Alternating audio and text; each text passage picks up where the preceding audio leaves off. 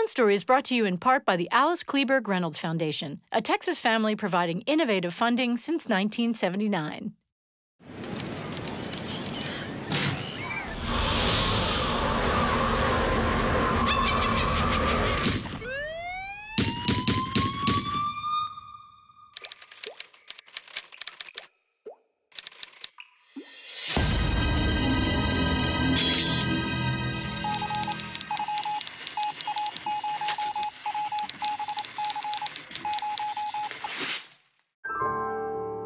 From Austin Film Festival, this is On Story, a look inside the creative process from today's leading writers, creators, and filmmakers. This week's On Story, the disaster artist writers Scott Neustadter and Michael H. There's a different version of the disaster artist where the stakes are, do they make a good movie or a bad movie? And we were much more interested in the version that was, can this somewhat dysfunctional friendship of these two dreamers who, they're the only ones who believe in each other. No one else believes in them. Can their friendship survive the making of this movie, this adventure they go on? In this episode, Scott Neustadter and Michael H. dissect The Disaster Artist and its adaptation from true events to book to film. The Disaster Artist as a film had to work even if you've never heard of The Room. Which we thought was most people. We didn't know that much about it. Like the cult stuff was very fringy. We really felt like this was not a movie that was ever going to get made if the only people who were interested in it were people who knew The Room. So we went at it pretty, trying to be as global about it as we could. You haven't seen The Room, but you are reading the book before you watch it. You don't watch the movie. So what resonated in the story of The Disaster Artist as you're reading the book that made you say, yeah, let's take this project on? It sounds like BS, but we genuinely related to these guys. We were very removed from Hollywood as kids, and it's all we ever kind of wanted to do with our lives, and related entirely to these guys who felt so outside of the thing that they were passionate about, and they had this courage to do it, which we thought was it's like a Rocky story. It was like, wow, these guys are heroes. And that's really the approach that we took to it. We weren't making fun of anyone. We weren't really talking down to anybody. It was much more about those guys are us. And if you know the book, the odd number chapters are the history of the production, and the even number chapters are the history of the friendship. And for us, we were much more interested in the friendship. Those were the real stakes to us. There's a different version of The Disaster Artist where the stakes are, do they make a good movie or a bad movie? And we were much more interested in the version that was, can this somewhat dysfunctional friendship of these two dreamers who, they're the only ones who believe in each other. No one else believes in them. Can their friendship survive the making of this movie, this adventure they go on? His whole life, people tell him, you're not good enough, you'll never make it. But he doesn't listen. You show them all. That'll be us one day, Greg. I hope we're not dead on the side of a road. No, not that part. That we'll be famous. We'll show them. You'll see. Yeah, maybe. No, Greg, listen. Give me Pinky. What? What are we, 10 years old? With Pinky swear. Right here, right now, we make pact. That we always push each other, that we always believe in each other, and that we will never forget dream. All right. Okay? Okay. Woo! The theme was very much, the importance of surrounding yourself with people who believe in your dream. And we just thought that was something that could resonate beyond people who are fans of The Room or people who are interested in Hollywood stories.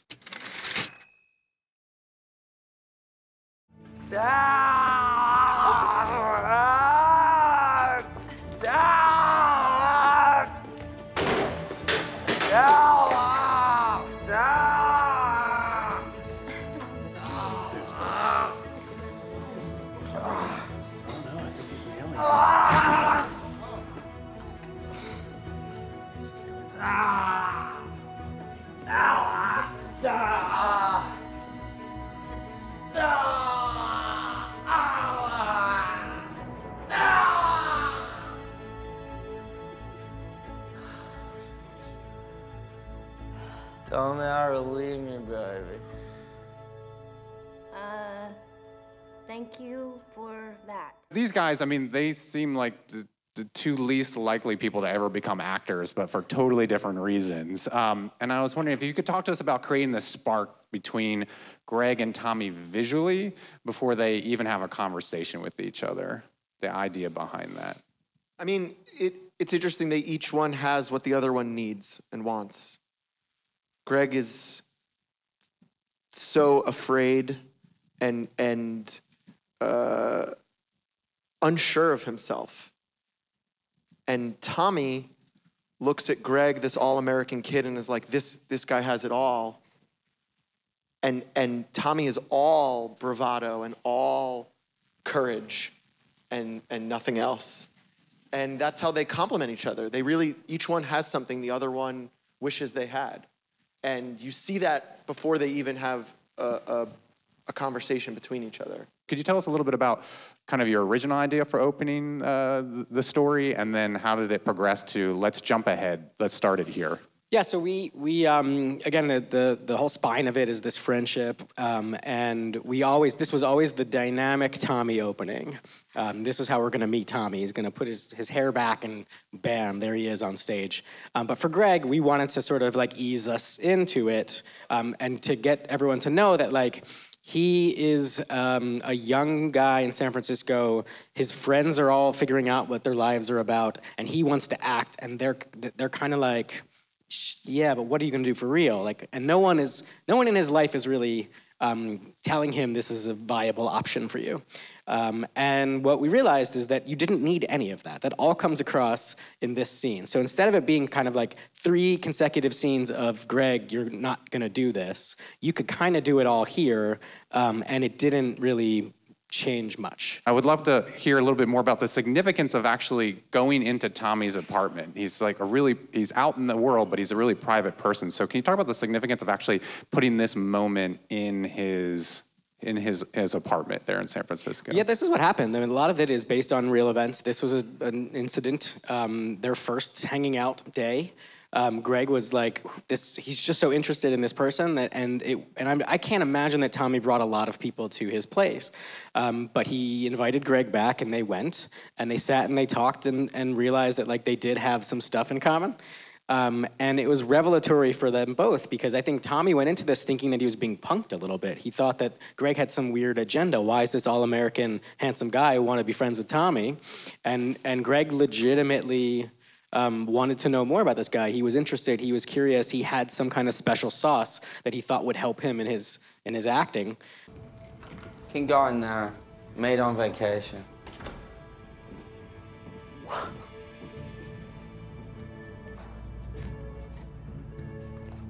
Tommy, where are you from? New Orleans. Oh, no, like originally. Yeah, that one, you know, Louisiana. Okay. The accent threw me off. What accent? You want Red Bull? Thanks. When was this taken? A few years ago. Really? You look so young in it. Wow. Look at that. Don't be smart, guy. Oh, sorry, man. Why don't you sit down and relax? Yeah, no, that was my bad. I didn't mean to. Looking on my stuff. Yeah. Sorry. A little bit nosy guy. Yeah. I think the question everybody always had was like, why is Greg hooked his wagon to this dude? Why does he stay around as much as he does? And we kept looking for ways to show that, like, you know, Tommy he's weird, but like it isn't, it's not off-putting. You know, it's like there's something childlike and it's a weird, amorphous thing we can't really describe, but when you see scenes like that, hopefully it sells you on the like, okay, yeah, I see that friendship developing.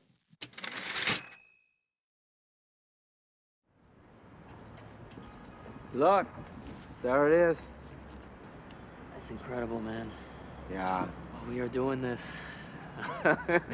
We're doing this. Tomorrow, this will all be yours, Greg. Ah, we will own you, LA! Watch out, here we come. You will know our names! I wanted to bring up this scene and show it because on the surface it seems like a pretty natural transitional scene to get down to LA and have them start their acting careers. But there was actually a lot more in the script that hewed much closer to the book. That's a reshoot. Yeah. So I was gonna ask about that process, and because in the actual story, Greg goes down to LA and lives in Tommy's apartment. Tommy goes back, and there's this kind of interesting, weird kind of back and forth with them and the phones and stuff like that as Greg's trying to get his career off the ground. Greg starts to try to make it in LA on his own, and he starts taking baby steps towards having a career, finding representation, getting a small part in a horror film. Got a pretty big part.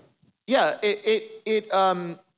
the problem was off of Greg starting to have a little taste of success, that's what motivated Tommy to come down to LA and try again to make it as an actor. But it felt a little bit like there was already a little tension in the friendship. And we didn't really know this until we had shot everything. It was weird to start having a little bit of problem between them before we get to the room. Dramatically, it made more sense that the relationship isn't truly tested until they decide to make this movie together. And it felt better dramatically that they get to LA together and struggle together and are kind of in the same boat of no one wants us.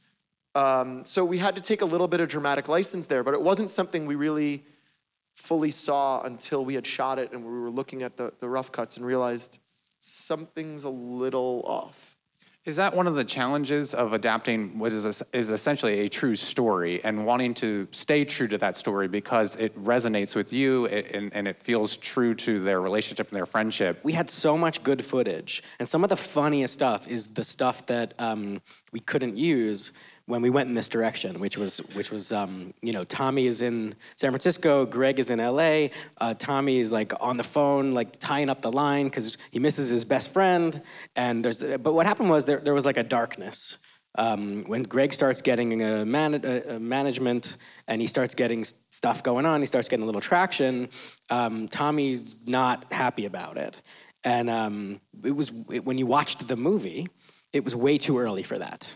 Especially if this is a story about these two guys and their friendship being tested. Weber's right, the room is what tests them. We don't want to see elements of that earlier. And so we really kind of had to sacrifice some of our funniest stuff to tell the story that we had set out to tell. Okay, today, our top of mountain day. Today we take first steps on a great journey. After today, which one of ourselves will ever be sane? This play work if chemistry between character makes sense. Human behavior, betrayal, it applies to all of us. It's in ourselves. You love someone? What is love? You need to have spirit, hope, be optimist. But can you handle all your human behavior and behavior of others? Right? Right? See what I'm saying? You don't want to be good. You want to be great. Tommy's speech is brilliant. Can you share with us the origins of this speech? Oh yeah, so every copy of The Room that was given to the actors had that on the front page. That was the first page. I think we took a little bit of dramatic license, but Tommy wrote 99% of that dialogue, as you probably can tell. And we just sort of made it a speech instead of it being on the script. But yeah, the cover page of everything said exactly that. Do you know what any of it means? We just always thought it was amazing that he kept referring to the screenplay as the play, and a lot of the actors thought they were doing a play. They didn't know there would be cameras. He did have a documentary footage guy following him around to videotape stuff because he thought that one day there would be a behind the scenes of the making of, and he was right. Yeah. I think like a lot of things, Tommy, there's the dual intention with Tommy, which is do as I say, but please love me and maybe be my best friend. And it kind of is straddling both those things when he's giving that speech. He wants respect, and as an artist and as a leader, he doesn't quite know how to earn it. And that will be the tension throughout production. And when you were reading the book and you read about the toilet being installed on set, I mean, what? Because unless this was a movie about making the room, that like just seems like that's a step too far. But he actually had a toilet plumbed Yeah, in we the couldn't set. make that stuff up. That was one of the challenges of adapting. If we had used all the crazy little things like that, this would have been a 6-hour miniseries. Tommy was, he would never valet his car because he would accuse the valet of farting in the car.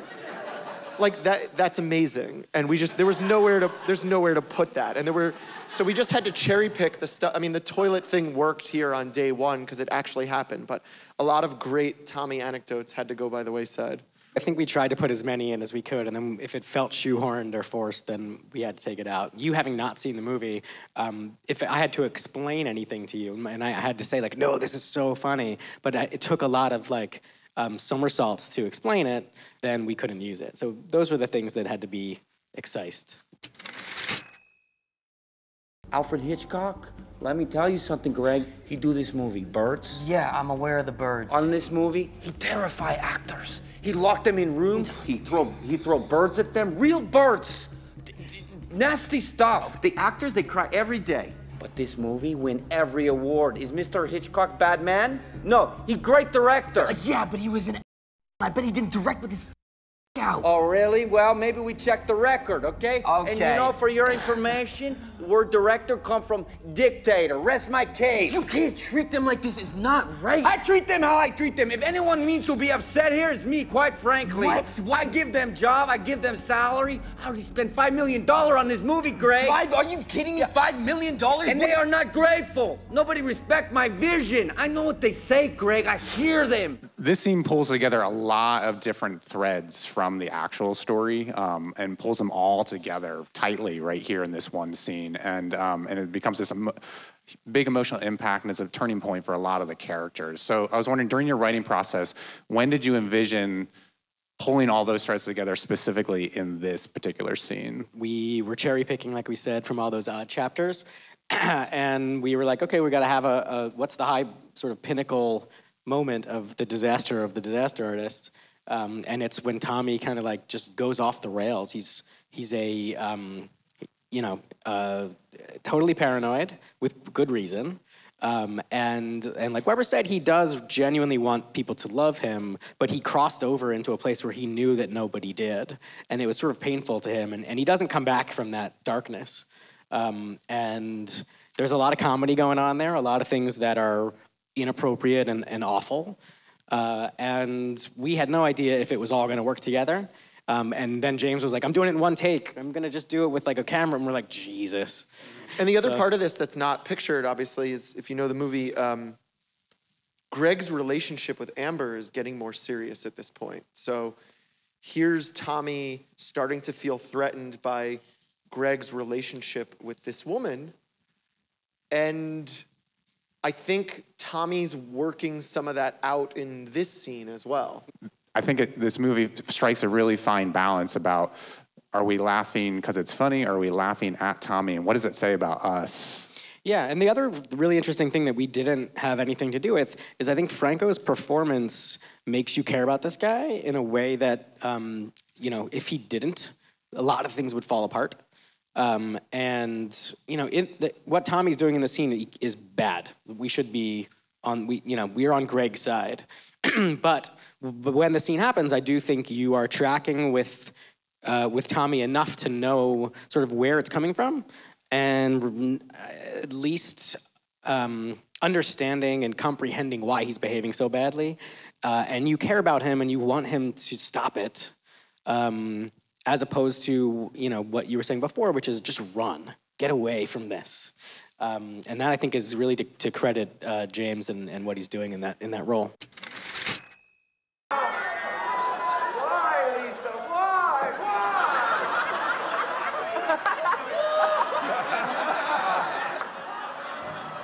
How often do you think Hitchcock got a response like this? Never.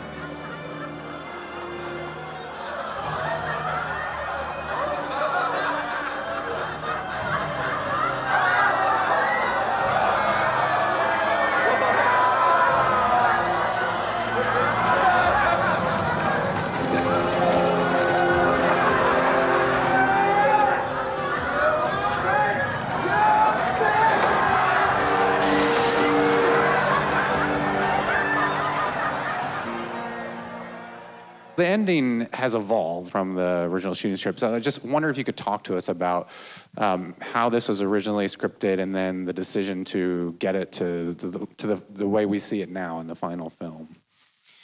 One of the bigger changes that we made was Greg walks out of the theater in the original script because he can't watch anymore. It's too painful, and he goes to the restroom. And there's an agent character who had been sent, or just decided, he has to check out all the stuff, and it's played by Tim Simmons from Veep, who's so great. And the agent is like on the phone, being like, "I just saw the biggest piece of." It was you can't even believe it, and really just slagging off on the movie. And Greg can't help but be like, say all the things that he says to Tommy here of like, what have you ever made? Like you and really like Greg believed that. And it was a lovely scene, and it did what it needed to do. But when we watched the movie and realized that the friendship is the paramount thing that we need to have here, the decision was made to have Tommy hear Greg say those things. And so that became a very important thing. Greg had to say them to Tommy, as opposed to having the audience hear it and never know if Tommy and Greg ever had that kind of thing. So we whipped up a new version of it, and I think the ending works much better in this kind of like friendship, you and me against the world kind of story. The thing we always had, though, we had to take some dramatic license to truncate the room being appreciated for what it is. After they wrap shooting, Greg and Tommy are apart, and we show that. And the friendship has dissolved. In real life, the premiere was a disaster, and people trickled out, and the theater was mostly empty by the time the movie ended. And then it wasn't until film students in LA discovered the room and started going to these empty showings and bringing their friends and their friends' friends that it was embraced the way you see the audience embracing it. The problem was, dramatically, we weren't gonna have Tommy and Greg apart.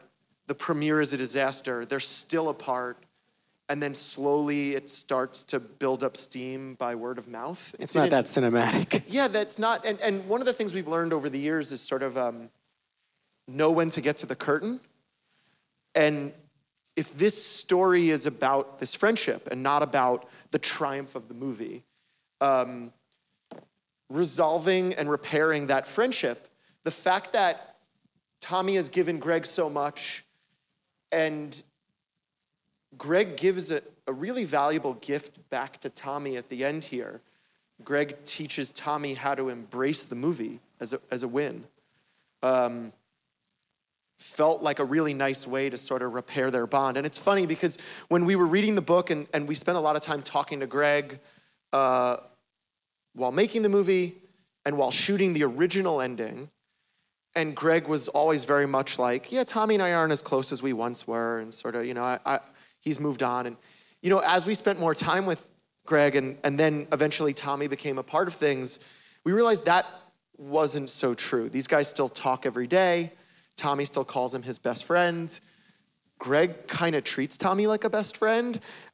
So this ending felt more right, ultimately, once we actually got to know the guys a little bit. You've been watching The Disaster Artist, a conversation with Scott Neustadter and Michael H. Weber on Story. On Story is part of a growing number of programs in Austin Film Festival's On Story project, including the On Story PBS series, now streaming online, the On Story radio program, the On Story podcast, and the On Story book series, available where books are sold. To find out more about On Story and Austin Film Festival, visit onstory.tv or austinfilmfestival.com.